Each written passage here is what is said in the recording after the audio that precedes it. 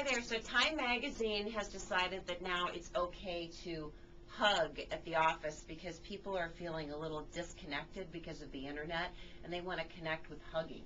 Right, so it has gone from just beyond handshaking and just saying hello to getting a little bit more personal in the office, and there's a couple of different ones that we need to demonstrate for Yeah, these are appropriate hugs for the office. So the first one is the rear out hug, and that's where you do this.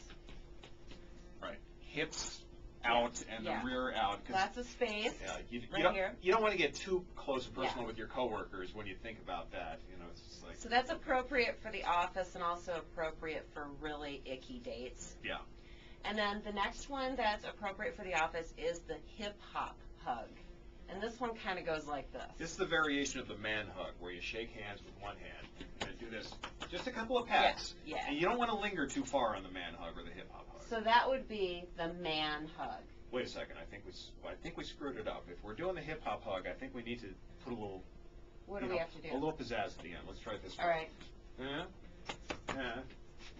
Oh, yeah. Okay, so now it truly is the man hug. Because there's nothing stupid about that at all. So try this on random people in your workplace and see how it works out. Thanks for listening to Light FM.